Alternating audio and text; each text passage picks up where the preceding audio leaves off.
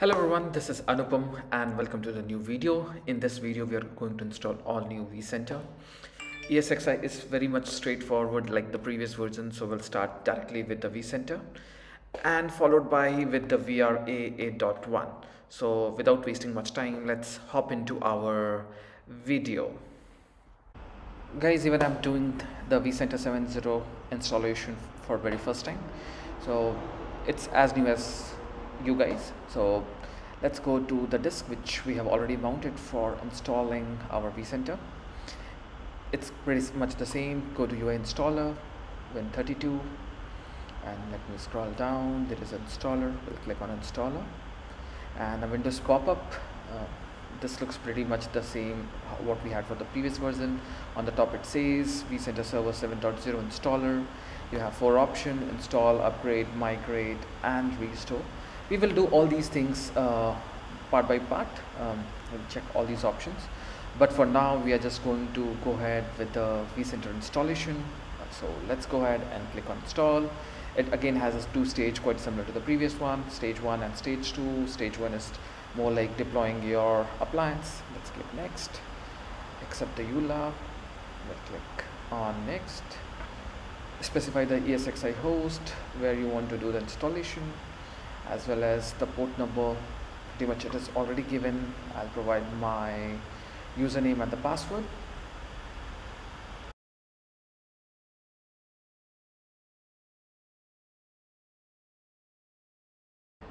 Let me click next, and the certificate warning, I'll accept it as yes. I'll provide the vCenter name. It's like just the name which will be outside, what will be the name of a virtual machine, followed by the root password. Let's re-provide the same password.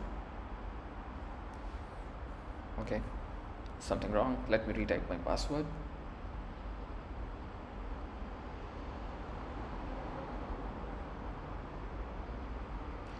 In my case, I'm gonna use any of like tiny or small based on your requirement. In my case, it's very small. I don't have much virtual machine, but still I'm gonna choose small, and or let me choose tiny. I think that make more sense because I'm going to save my CPU and RAM. Let's click next. We will select for the disk available and enable thin disk mode. Let's click next. Provide all the necessary information. What's the IP version you're going to use, what is going to be your FQDN, provide the FQDN, whatever you have done the DNS entries of. Make sure your DNS entries are done in advance, not during the installation, otherwise your setup might fall into trouble when in second step, when it is trying to resolve the name with the DNS, and you might face a problem with that. Let me do an NS lookup and validate that if it's working. Yes, looks good. And this is what my IP is, 0.149.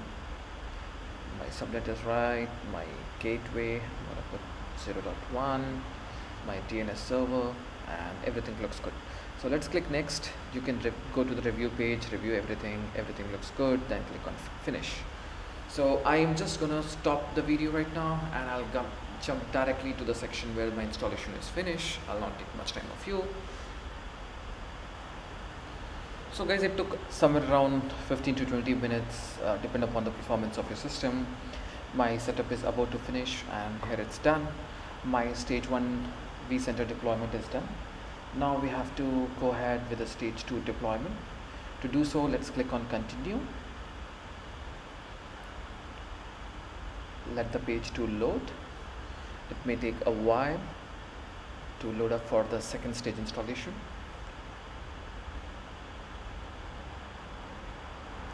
Yes, here is a stage 2. Let's click on next. I'm just disabled my ESXi access. It's disabled. I just enabled it. Yes, it's enabled. And I'm using my NTP as my source host. You can modify based on your requirement, which is your host. In the single sign-on, will provide domain name as marvel.local. That's what I have choose to have it.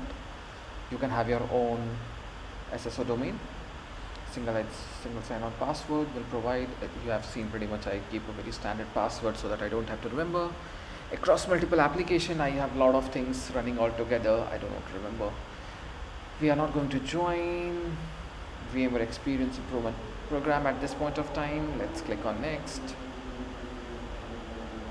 Just review everything, whatever information you have provided.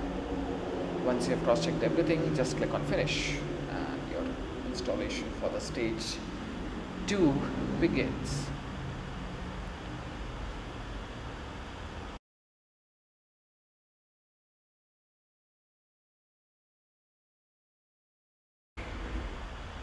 Guys, I'm going to pause the video and directly jump into a section where my installation is completed. And here we are with my stage 2 complete. You can see my stage 2 is complete, and below is the URL. You have to click the below URL to directly log into your vCenter. Let's click on proceed. Now you can have a look. vSphere 7.0 is only having HTML5 based, not the previous one. On the right hand section, you have a lot of different options for REST APIs, browsing your data stores for the vSphere inventory. On the left, you have vSphere documentation center. You can even click that for more information. Let's not waste our time and click on our HTML5. Let the page to load. Since it's loading for the very first time, post my installation, it might take a while to come up. And you can see on the top a pop-up. Let's click open and provide my information, administrator@marvel.local, and we will provide the password.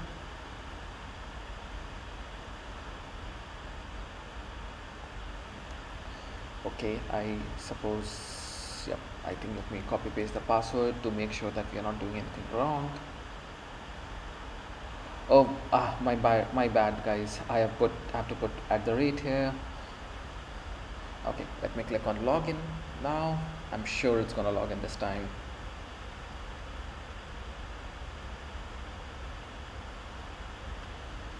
Yes, I have logged into my vCenter.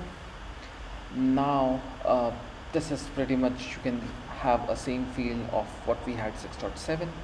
There are definitely a lot of new features with Kubernetes integration and all that require a separate license. Maybe I'll cover those ones on a separate video. Let me right click on it and create a new data center. Whatever information you want to provide. In my case, I'll just write Dubai because I'm staying in Dubai.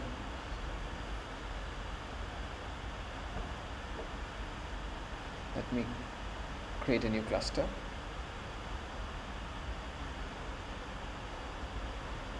It's gonna be infra.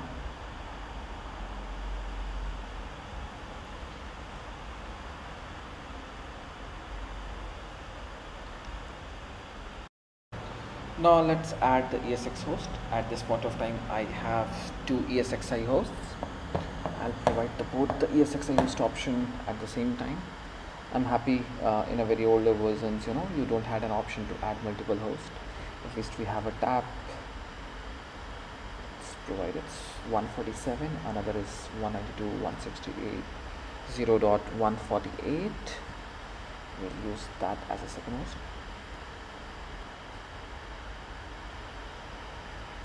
Username and the password is same across the multiple hosts for me.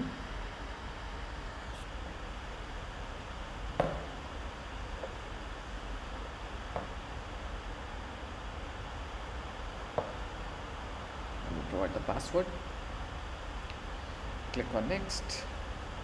So you'll get the certificate. We'll click on the certificate for both of them. Warning, yes. Let's click next. So this warning is because there is an already VM running on that, so it's just giving me a warning. Another one is pretty much empty. I'll click finish. Now what happens is, once the host is added where VM was running, it won't be into maintenance mode, but the other host which it adds, in which there are no VMs running, it will be in a maintenance mode.